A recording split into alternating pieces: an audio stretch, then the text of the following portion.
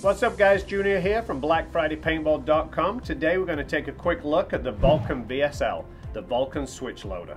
Let's jump right in and break this down for you. First of all, you're going to notice a super easy quick change lid system. All you have to do is pull up on the lid and it pops off. You can get your speed feed, lock it back into place, just as easy, and now you're ready for any weather conditions for a quick change system. Then to remove the top shell, open the lid, pull the tab up on the back and push the lever. It then opens up.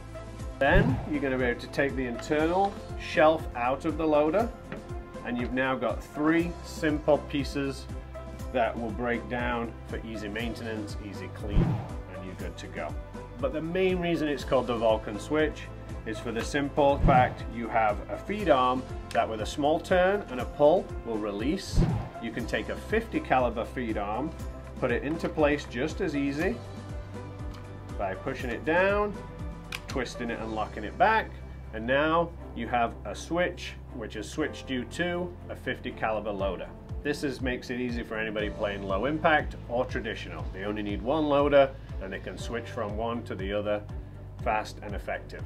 If we turn this over, you'll see that it's powered by 3 AA batteries, and it also runs off a 3i system that allows for a consistent feed. If you look on the back, you have a shelf inside.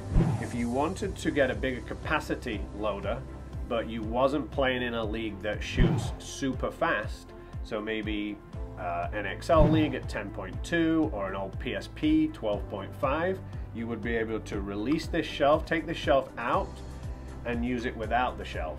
If you are shooting faster than the 10-11 balls per second, you're going to want to keep the shelf in and just run at the 170 capacity, because the shelf will help it feed faster. And last, you'll see a simple push button on-off operation system. So you just have to switch it on and switch it off. There's no modes, there's no settings. It just is a simple loader that's going to feed consistently at a good rate of fire.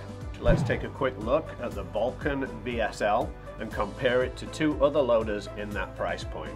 You've got the Dye LTR and the GI LVL. If you have the 130 to spend on a loader, you're going to be looking around these three.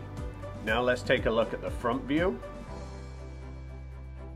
and finally the back view. As you can see, the VSL has a slightly smaller profile all the way around.